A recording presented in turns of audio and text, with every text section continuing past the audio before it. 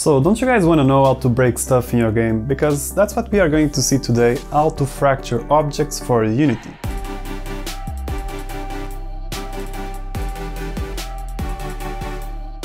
Oh, and in case you are wondering, this explosion you are seeing is from a course that I recently created, and I left a discount for you in the description below, in case you are interested. So there is a few ways to do this when it comes to fracturing pre-made objects. Personally, I love to use Blender because it's free and it's easy to pick up.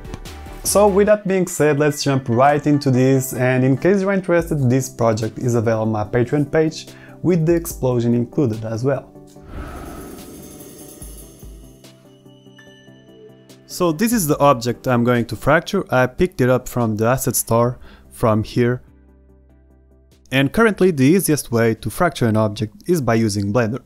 It's free, it's easy to pick up, and there's a lot of documentation. I have the version 3.1.2, and the first thing we need is an empty scene, so I'm going to select everything with A and press delete. And to import our object, we can go to File, and in Import we want to make sure that we select the same file type of the object we are trying to fracture. In my case it's in FBX, so that's what I'm going to select, and I'm going to navigate to the folder where I have the model. And then press import, and here we go, we have the box. And before we proceed, we need to go to edit, and in preference, in add-ons, we want to search for self fracture and turn it on. Okay, so every time we are trying to fracture a pre-made object, we probably cannot fracture the object all at once. So we need to break it down into smaller parts, so the fracture process goes well. For example, in this case, I clearly have 3 parts. The box and the 2 iron hinges. So I'm going to select the object and press tab to enter in edit mode. If we get closer to one of these vertices, for example, and press L, it will select the isolated object, in this case the iron hinge. And we can separate it by pressing P. We can do the same to the other one, press L and then P, separate it, and that's it. We have the box and then the 2 iron hinges. So let's fracture the box. I'm gonna press spacebar and search for self fracture, or you can go up here to object and in quick effects, here we go, you have the self fracture here. So self fracture, and it's fairly simple this. The first part is the point source, if it is from the own vertex, from particles, or from the annotation pencil, which by the way it's awesome, it's this pencil right here. If you set it to surface, you can tell it how you want this to break. For example, there was an impact at this point, and then we have these waves, and as you can see it paints only on the surface. And now if we do the self fracture and select annotation pencil and increase the noise to 1 and set recursion at 1, it will fracture the object according to those lines. That's pretty cool. And if you want to clear these annotation lines, you can press N, and in view down here annotations, press the minus icon and there you go, or you can simply use the annotate eraser. Anyway, I want this to be broken by splinters, it's wood, so in the self fracture I'm gonna say own vertex, delimit around 30 fragments and the noise at 1, and we can stretch the noise or shrink it. I'm gonna shrink it in the X value, 0.1, and then we have the recursive shatter. Do we want to break the fragments even more? I'm gonna say 1, a limit of 6 and randomness of 20%, and that's it. Now you can press OK, and here we go. But if we move one of these fragments, as you can see, it's not hollow, and this is a box. If you don't want your object to be hollow, then you are good to go. But in case you want it, here's what you can do.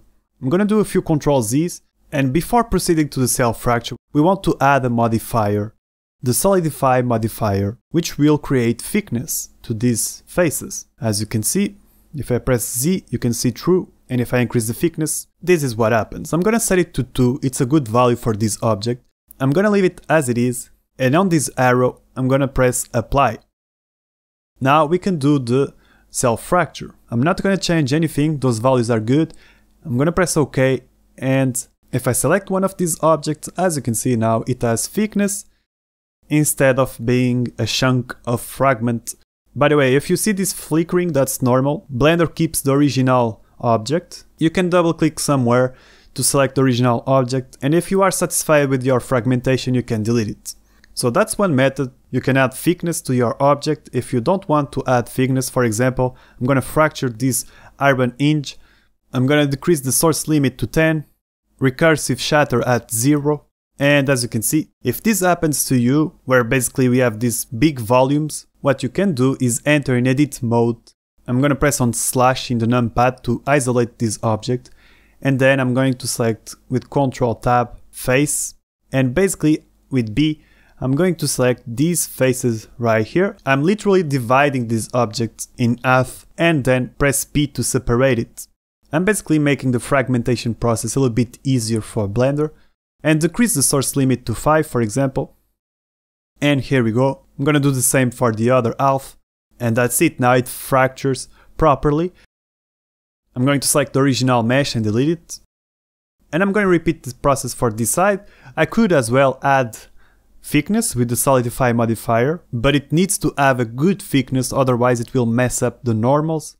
But I'm still going to divide these in half. I'm actually going to try, yeah, that doesn't work to fracture out once. So yeah, I'm going to divide this in half. Press P to separate it. Use the cell fracture with 5 for the source limit. I'm gonna repeat it because the first time didn't go well. And I'm going to do the same for this other half.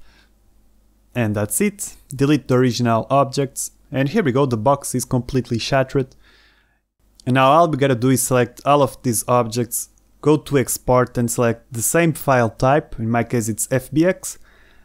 I'm gonna navigate to the folder where I have the original model, fracture 2, and make sure to press selected objects, by the way, and that's it. If we go back to Unity, normally all we gotta do is drag and drop the fractured object, and it will have the same position as the original one, in this case. I'm gonna push it a little bit to the sides, and, well, in this case of the box, we only have one material, so I'm going to assign it to all of the fragments. And here we go. Looks really nice. If we move one of these up, as you can see, the box is hollow, and it's ready to be exploded. But each fragment now needs to have physics, so let's select all of them. In Add Component, let's add a rigid body with a mass of 0.5. And then add a mesh collider. And turn on convex. Let me turn on gizmos. As you can see, everything has a collider and a rigid body. Obviously this is a little bit performance intense, especially for mobiles, but that's how it is. Now we need to create a prefab out of this fractured object. Simply drag and drop to a folder.